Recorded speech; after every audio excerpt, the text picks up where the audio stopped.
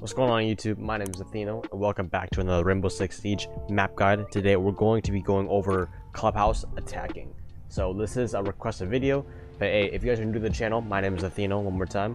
I am on the DGC for Disrupt Gaming, a community streamer and all that. Hopefully one day I can make it to the main roster, but if you guys are not already subscribed, we are just hit 1K. It's crazy. Yeah, go ahead and follow my socials if you guys want to keep up on other Rainbow Six tips, not just one map, but check out all my other videos. I've done all the map guides you can think of. That's what I'm doing right now, but I'm gonna get into attacking, defending almost every single map. So for Clubhouse, let's say wow, it's been a while since I've played this map. So Clubhouse attacking is a good map for solo queue and for 5 stacking. The reason being is because you can win this map solo while also you know, playing as a team. But right now I'm going to be showing you guys a lot of the hard breacher rolls and all that kind of stuff. I had a claymore right there. So if you're running thermite, right, if I'm running thermite, a lot of people don't usually run thermite, but if you do run thermite, God bless you, dude. Literally, God bless you. So you want to put a claymore either on this window, this window, or this doorway right here. So that blocks off a lot of the ways for you not to get pinched out. But otherwise, I'm going to be coming here. So you know, everyone knows you thermite this wall, right? But you have to do this quick. You can't just wait, you know, 30 seconds left in the round and then blow it up. That's not efficient. Everyone already knows that. But your job is to stay here and stay alive. You don't peek stuff. You don't entry anywhere. You're here. You're droning for your team. If you are telling game chat, yo, Buck or someone, can you guys go from below? And you tell them you will drone them in here. You'll drone them in here. You're like, all right, this is cool. This is cool. So if you're a hard breacher, especially on this map, you want to be droning a lot because you're basically the support player. Even if you're playing Buck yourself, if you're not even playing a hard breacher, you should still be droning yourself in most of your time. You keep your drone somewhere in bar, because bar, like right here, is a very important rotation for the defenders. So if you can get them, if we can catch them off guard, like right here, boom, I can already see any vigils or Jaegers. That way my Buck can go from below and I can check my drone periodic, and he can check it as well. So now we have a good, we don't have to have someone watching this. Now we can get the wall open. So let's say we get the wall open, right? Once we get the wall open, if you can get the wall open in like in less than a minute, like, you guys are already on the road to success. So for winning this round, so you know there's gonna be someone rafters. You know there's someone possibly could be playing behind this rack. There's gonna be holes right here, and someone's gonna be playing in here, right? No defender really sits right here. Like, they don't really, this is kind of like no man's land right here, unless the attacker is really full commit. But most of the time they're gonna be behind this box. They're gonna be holding you, waiting for the post plant, throwing C4s, right? So that's where the construction comes in. So once you get this breach open, you want to have only at least one person on this breach while the other people go for garage control, because trying to take control of this when you don't have garage control is really hard, because then you get pinched from both sides and it's basically you're gonna get gunned down. So if you can try to get gun control second priority, that's good. Attack on these walls right here, because that way whoever's sitting on catwalk, they would have to worry about that and they get shot from the breach. It's really hard for them to hold catwalk that at the time. Otherwise, you can have even someone come blow this wall up. If you can have a thermite or a Hibana blow up this wall, then it's literally like you guys win the round. You guys should not be able to lose those ones. Just watch for flanks, keep droning efficiently, and get that plant down. Remember, do not be scared. The defenders are as scared as you are. If anything, that's why you gotta have confidence. You have confidence in yourself. You can swing. Don't be afraid, dude. Like, literally come in, swing in, boom, pre-fire. You have so much map control right here. If you guys take out the guy garage, get that freaking plant down, dude. Just watch for, you know, common spots. Remember, you guys are gonna die a lot. You guys are gonna have to try this a lot. That's what makes practice makes perfect. But that's basically how you attack server. We can take away from that is, 1, get the wall open. 2, find out where the defenders are, which is pretty easy. 3, close out locations where they can be. Take control garage after you get the breach open. Take control construction. Roam clear. You can do literally so much you can do. So the second one, we're going to go with Hibana, just because she's versatile. But we're going to be attacking Church and Arsenal now. So Church and Arsenal is very it's hard to solo on this you guys have to have good communication, and roam clearing is 100%. You have to do that on this, unless you are very confident in playing and getting ready for those flanks. You know, it's really up to how the other team is playing as well. So as Hibana, you're the same role almost as Thermite, but Thermite, if you ever play Thermite on almost any map, you are just a hard support. You shouldn't be running and gunning unless you kind of have to. You have to be really situational about it. But as Hibana, you usually want to spawn over there or construction. So most of the time you are the one that gets the hatches. The reason being, you don't get dirt, you don't get anything else, because most of the time you're gonna have 2 hard reachers. If you only bring a Thermite, that's really risky, because there's so much Thermite can open. You can open up dirt, you can open up the 3 hatches, and there's that wall, there's the church wall. I'll show you guys later, but usually you want to have Thermite open this wall dirt up, open like immediately, like right when he spawns in, he opens that up. You are joining yourself into either getting kitchen open first, or you're getting stock. There might be defender and stock in this room, so always have this under your control. Be careful, because defenders can see your feet from here. They can see it from there, but otherwise you want to pop this hatch as soon as you can.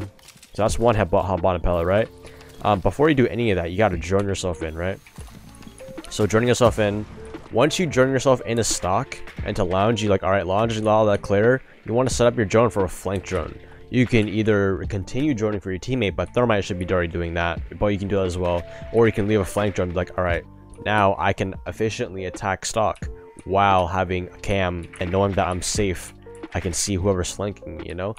Always have your drone in position after you're done droning, and just always play off of it. Constantly, periodically check your drone, because that's where flanks can happen.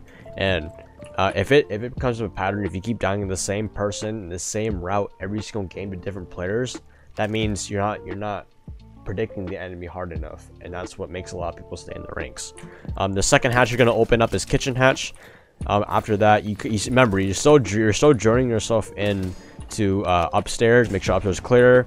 At this time, you're probably getting all the roamers cleared out. Have drones pre-placed all over and like everywhere, man. Just always have intel. So you get this open. But let's say if you're the only hard breacher, right, and you have a Hibana, let's say Thermite gets spawn peaked, right? Your main priority is to only get 2 hatches open, or 1 hatch open, and then after that, you can make yourself whole into church. Once you make your whole, like right here is pretty good, right? Because once you get this open, then you can start getting the plant down. But remember, there are it's really like game sense and knowing where the enemies are, and just winning your gun fights at the end of the day. But once you clear out all those hatches, you get the roam clear down. You're supposed to be joining up top, and just get used to doing a single route, but knowing how to adapt to other roamers and players. But you should basically know, get the hatches open and then push down to the bomb site. You can even push down blue, or you can push down main stairs. Main stairs is a lot easier sometimes, in my opinion. Otherwise, clear up moto. You clear up moto, you watch boxes, watch for all this kind of stuff, and you just go in, you plant behind chairs and all that. It's all about knowing where the defenders are and getting those early picks. As much as once you get those picks, then you have numbers, and it's a lot easier for you to execute on a bomb site. So that's basically how I attack Clubhouse. I do it a lot, and it works out as long as you have good communication. But defender side of the map ish a little bit, but it's all about how you play at the end of the day, and it gets a lot easier once you just play. You will get good at it. I'm gonna go over one last site. I'm not gonna go over bar and stock room, because let's be honest, who's gonna defend that? Unless, like, most of the time, if you are defending that, you should have a team set up for that already. But we're going to be going gym and bedroom. So gym and bedroom is very attacker sided, in my opinion. It can be defender sided, but it's really at the end of the day which team is more coordinated. But it is ranked, people can run and gun. Right off the bat, a big mistake is sitting on the windows way too long and kind of baiting your teammates. Sitting on the windows way too long is going to get you killed, because then the longer you stay out there, the more the defenders will know that you are out there and you're gonna get spawn killed, or you're gonna get peeked out of a window and you'll be like, oh man, timing, blah blah blah. You know, that's not timing, it's just you being in a bad position. You're not capitalizing on it. So in my opinion, you should have at least 2 hard breachers, a Thatcher, Nomad, all that kind of flex sauce stuff. So Thermite, it really depends, because I always spawn warehouse, by the way. Getting CCTV control for gym and bedroom is very, very important, especially when you have a coordinated team. Just because if you can get this wall open, yeah, if it's soft, you can ask a buck or someone else uses a breach. But my first time, I use this every time, and it almost works every time. You go in here, or you open this up, you drone out garage, you drone out red stairs, and you drone out this room, and you drone out green room, or the cash room. Once you know that's clear, then you make your way inside. You come in here, you sit behind this rack, and then you drone yourself one more time. Now it depends what operator you are. Use your utility to like literally almost everyone's utility will work. There's soft walls, there's doorways, there's you can nade people behind. It's super easy, guys. Like, it's really easy. The second one for our Thermite to play, or for anyone to attack from, is maybe once you have CCTV control, then it's safe to have someone on the windows. That way, because windows have direct line into sight, and it's just a lot easier to pressure the enemies. Whoever's playing on the windows, you shouldn't be peeking. You shouldn't be holding angles on a window too long, more than like 10 seconds, because then it's a lot easier for the defenders to know where you are. Oh, what the heck, dude? Yo, someone got beat up here. Anyways, but you got jacuzzi wall open. So let's say it's bandited, or it's you know, there's someone denying the wall. There's a drone hole right here. Literally infinite possibilities. If you can't throw, if you can't burn the ADS, Thermite should have flashes. Have someone with a nade. Have a Thatcher come with you. Have a Maverick. Do anything. If you can't, then literally do the easy way. Open up this window and literally shoot them from here. You have to have that coordination. You have to have the like, no matter what operator you're playing, in the first few like seconds of the round, you'll always have to help do what you can. Like, try to confirm that the walls are getting opened. If not, if you're kind of just doing your own thing, you're just expecting Thermites to open the wall, sometimes they might need your help. Sometimes no one's helping them. So why you always have to quote unquote be a support player. You always need to make sure things are going the right way. That's what a lot of people do in solo queue or any kind of other stuff. They expect people to know stuff. Like, especially like if you're playing with good players, obviously you should rely on them to do, like, you know, smart stuff. But if you're solo queuing, you can't always rely on the Thermite to stay alive to get those walls open. That's why you always have to communicate with the teammates, do whatever you can to win. On this site, literally just, I wouldn't even worry about getting plants down. I mean, plants down, yeah, but this is gonna be open most of the time, and it's kind of just getting frags at the end. At the end of the day, it is all about whoever the better team is, better coordination, and you have the power to do that. You have the power to call out in game. You have the power to make that call that wins you the round. That call of, yo, Jaeger's flanking, could possibly, or, you know, let's get this plant down. Those two stuff could really change up the game. If Jaeger killed off the Thermite, then you would never get the wall open. Or if you never killed the Jaeger flanking you, you just killed the guy that could have protected the planter. He would have won that guy. You know, it's just so infinite possibilities. That's why I love Siege so much. So yeah, that's basically my defense for Clubhouse. I appreciate you guys for watching. Please share with the video. For anyone who needs to hear this, I make videos every damn day, dude.